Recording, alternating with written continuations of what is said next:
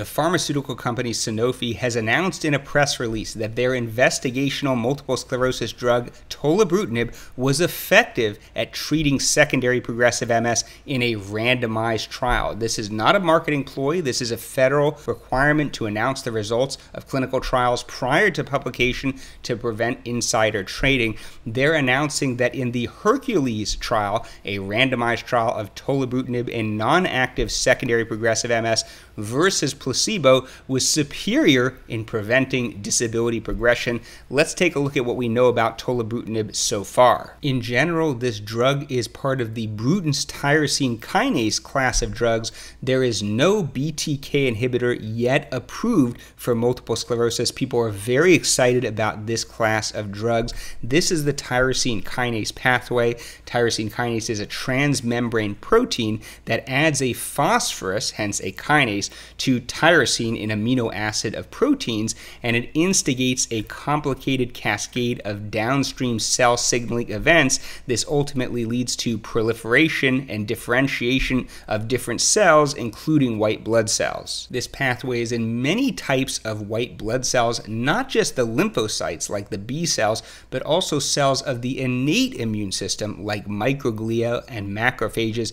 the cells of your immune system that you're born with. Even though there's very strong evidence that it's the lymphocytes, the B and T cells, that initiate inflammation in MS, there's increasing evidence that in progressive MS, the innate immune system may be driving a slow, subtle inflammation that causes progressive disease. So it's very exciting that this class of drugs is different than B-cell depleters like rituximab, Ocrevus, Briumvi, or Kesimpta, and may affect these cells and could be more effective for some people. And because it doesn't deplete these cells, it just affects their proliferation and differentiation, it could have a lower risk of infections. It is also in gastrointestinal cells, and gastrointestinal side effects have been reported with this class of medications.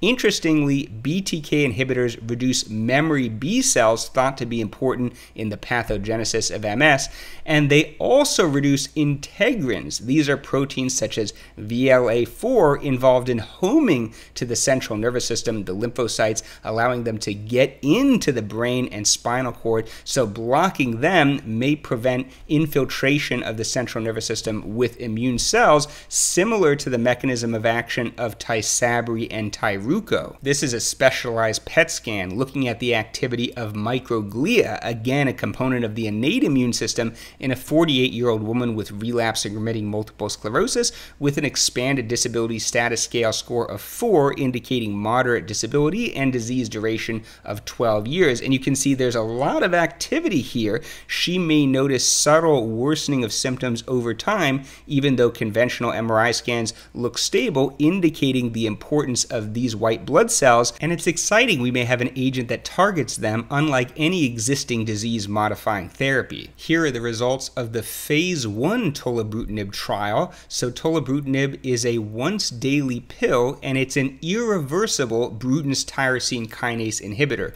In other words, even though the half-life of the drug in the blood is only 2 hours, it changes the enzyme permanently, inactivating it, so that it has a very prolonged biological effect. Also, it gets into the central nervous system very quickly, as I'll show you in a moment. This was a brief study with a small sample size, just a preliminary study, only 16 weeks. It was a randomized double-blind trial, Tolebrutinib versus placebo in relapsing remitting MS or active secondary progressive MS. So very different from the positive results of the clinical trial in inactive secondary progressive MS that I'm excited about, but nonetheless, these are the preliminary results.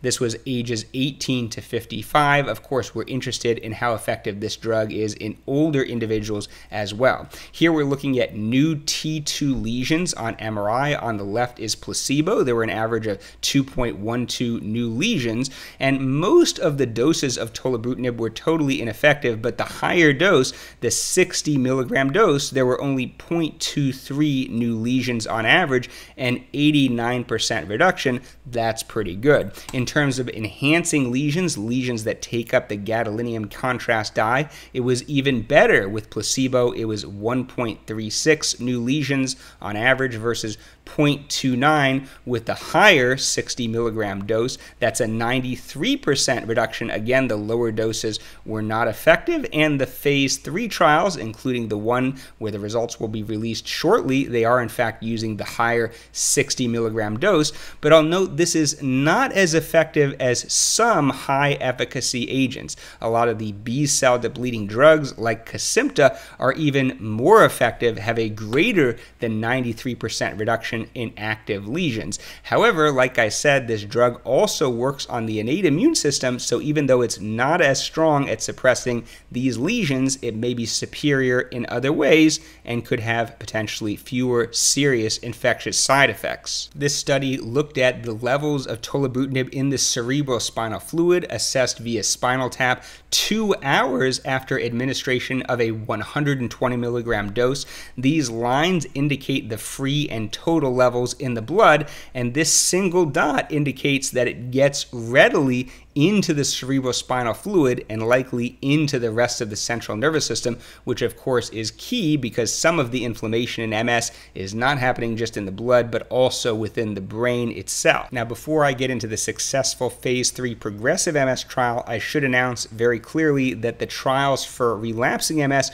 were extremely disappointing. So Gemini 1 and 2 are 2 identical trials of tolebrutinib versus the drug Aubagio in relapsing MS. Aubagio is a once-a-day pill considered to be lower in efficacy, and there was no statistically significant difference based on the press release. In other words, tolebrutinib failed to demonstrate superiority over Aubagio, which is bad because people are very unlikely to prescribe a new drug that could potentially cause liver injury when it's not even a little bit better than an existing lower efficacy drug. So for relapsing MS, I would say tolebrutinib doesn't really have much of a role. But the Hercules trial, the randomized trial in secondary progressive MS, was reported to be positive. This is a phase 3 randomized double-blind trial over a 2-year period, a total of 1,290 participants, and they tested the higher dose of tolebrutinib, 60 milligrams once daily pill versus placebo,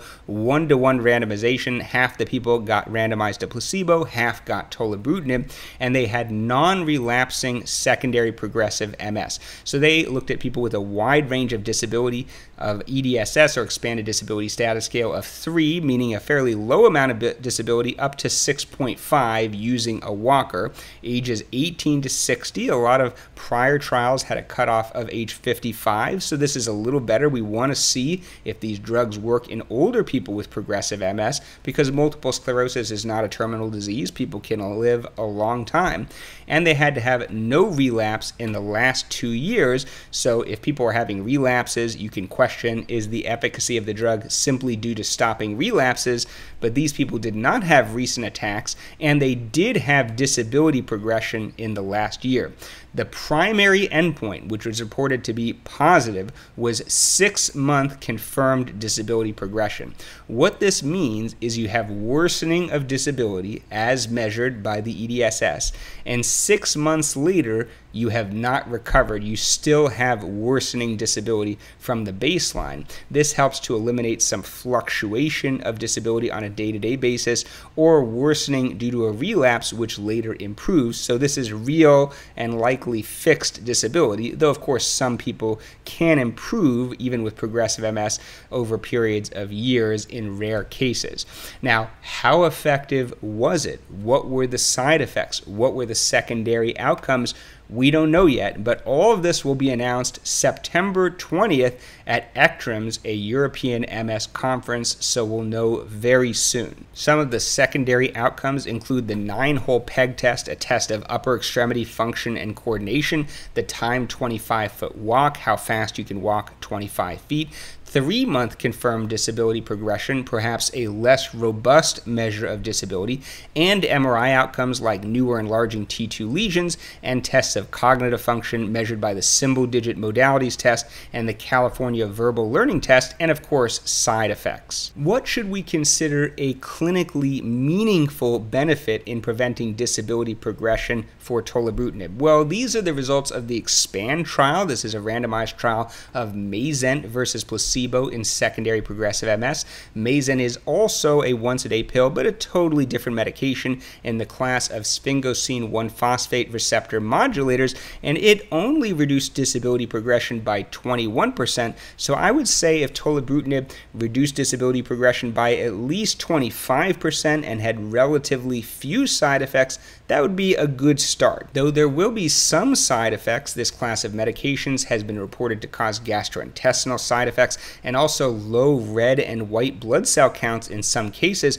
Also, this clinical trial and others involving tolebrutinib were actually stopped in 2022 due to reports of liver injury, though of course they were able to complete this trial. According to the drug company, quote, the majority of the impacted patients were determined to have concurrent complications known historically to predispose to drug-induced liver injury. Importantly, the elevations of laboratory values used for monitoring were reversible after drug discontinuation for all cases. In other words, if you stop the drug, it's expected that the liver injury will resolve, but of course it's very scary and it may require monitoring, and of course some people who may be at higher risk shouldn't take the drug at all. Finally, I should mention there's also an ongoing trial, the Perseus trial, in primary progressive MS with the same drug. In fact, I have 2 patients who participated in this trial. Unfortunately, both of them had some progression of symptoms while in the trial, though I don't know if they received the drug or placebo. So overall, I'm super excited about this. Finally, we'll have something new, something different. Of course, it may not actually be that effective. We'll have to look at the full publication, but it could be an option for people who aren't doing well, maybe on other medications like B-cell depleters or Mayzent, or if they're not really a candidate for these medications due to the risk of side effects. I'd be interested to know your thoughts and if you're eager and willing to take this drug if it becomes FDA approved and available, and let me know if you have ideas for other videos.